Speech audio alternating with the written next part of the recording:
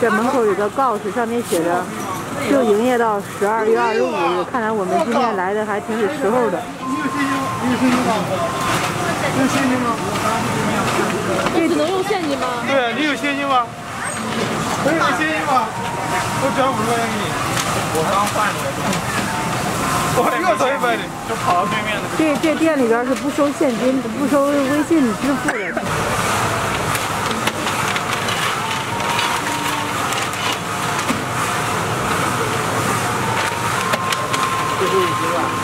大姐，这是多少钱一袋啊？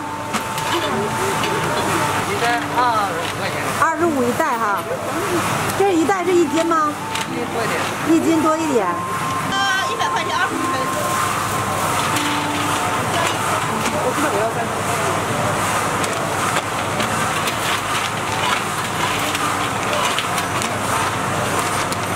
那好友不能下好友了，没现金啊？必须要现金啊200人。不要拉人家，哎，谢谢，谢谢。他家的是咋便宜啊？是咋了？价格没变过吧？可以买点试试看。我们肯定要买啊。每年他就进那么多货。哦。什么时候卖完，什么时候结束。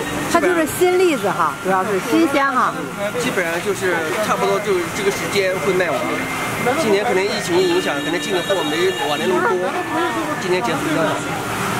简直是还有黄牛啊！我看他这边有黄牛的，说价10块钱。都是排队啊，我们都是排队啊。就是没有时间的可以从黄牛那儿买哈，就是一个栗子，一个卖栗子的就有黄牛在那儿排队，真厉害啊！他这个店有分店没有？没有，就这一家。就这一家店哈。门口放的就都是这种生栗子。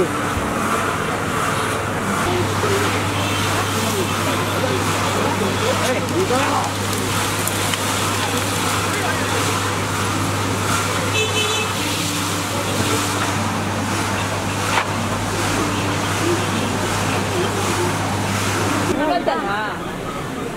他在吵吗？我上次排到那儿了。好，我说那边你要是没有现金嘛，到那个地方，到那个小店里面，然后还加2块钱。就是换现金的话。啊，对。是多少钱换2块啊？啊？多少钱加2块？我刚才说是50块钱，他花给我要给我收2块钱手续费。我去，这么牛！啊，现在没有现金真的不行。这一般就是去那儿换现金的，基本上都是来买栗子的。那肯定是，他只能用现金。只能用现金。对，多少年了？我要不是住在这个附近，我以前上班就在这个附近，然后以前的时候就是用现金的，到现在里面，人家手机支付这么发达了，到现在还是用那个。还是要用现金。啊，对。那对面的小摊光换零钱，这一天也得挣个几十块钱。京味栗。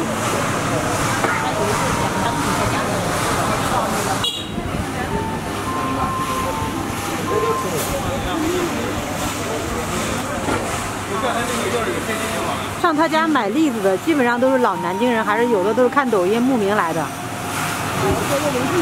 我不知道，反正就这附近，你想排队也是个效应。排队也是一个效应啊，有点震惊了，真的是。这买个栗子还要找黄牛，还要换零钱的时候还要交手续费。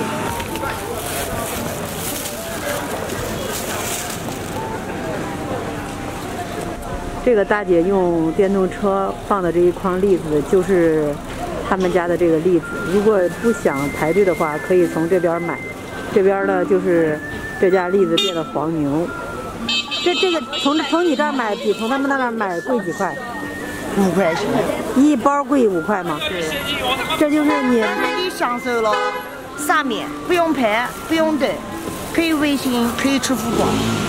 所以你们把这个问题理解错，他东西是你怎么可能出够呢？是我们大家在这个地方排队，只是在这个地方等这个草的时间。对对对，是这个意思，都是他们家的东西算是哈。哎，都是他们家东西。他们这家是就这一家店，还是还有别的分店？没有，独此一家店。哎，都是使劲，就是保证这个口碑啊、质量的。好吃哈。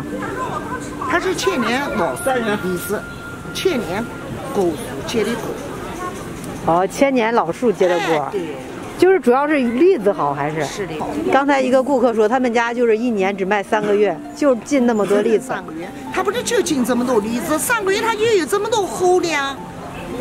你这个3个月过后，你不是这个他做的就是这个千年老树的栗子，你这3个月后没得量哎，没得货源。哦。今年是9月11号，就是整整3个月。哎，整整3个月。大量的热的最热的。过来。都在装。一人带的，来，到处扫你，我还给你无微信来。现在前面排这个队伍啊，将近就得有70、80号人。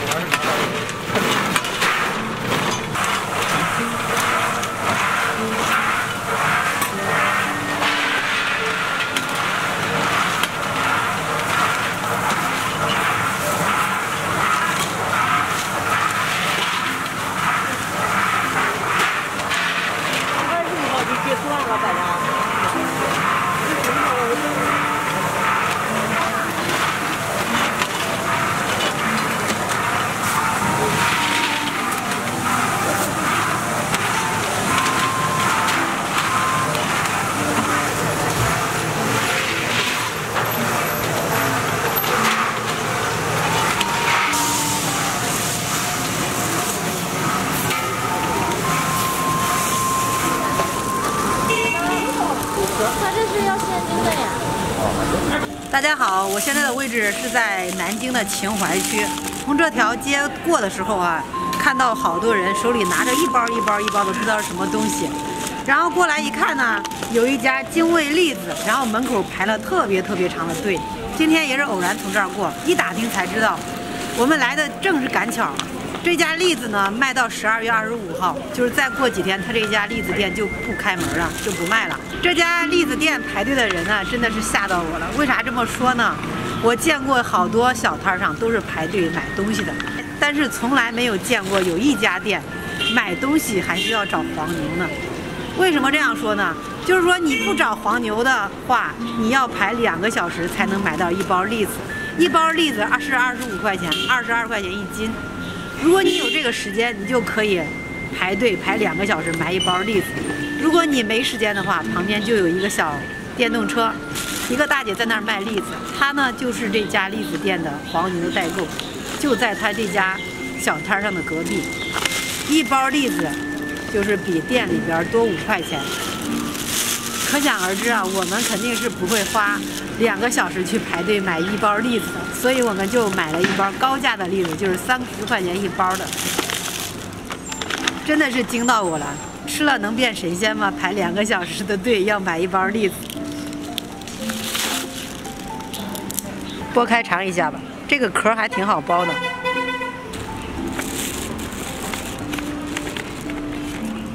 这不就是普通的糖炒栗子吗？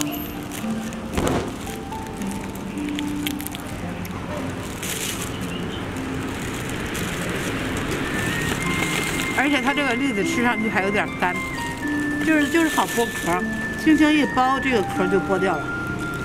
但是我吃着怎么就那么回事啊？也不是说多好吃，可能人家这家店主老板就是特别任性啊，一年12个月只营业3个月，其余时间人家就是全国各地到处的游玩。